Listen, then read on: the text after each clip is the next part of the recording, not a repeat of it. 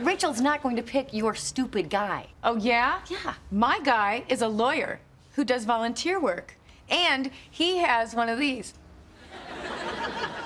A face ass? A chin dimple.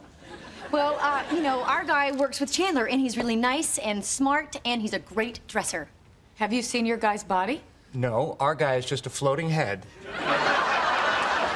Well, my guy is spectacular, okay? He's a massage client. And one time, when he was on the table, I looked at it, and I mean all of it. You're not supposed to look. Oh, yeah, like they're police for that. But you look, you massage me. I know. All right, fine. Your guy may have a great body, but our guy is really funny. Oh, Chandler funny? Our guy's a great dancer. My guy's well-read. Our guy has great hair. My guy has great teeth. Our guy smells incredible. Do you want our guy to be your guy?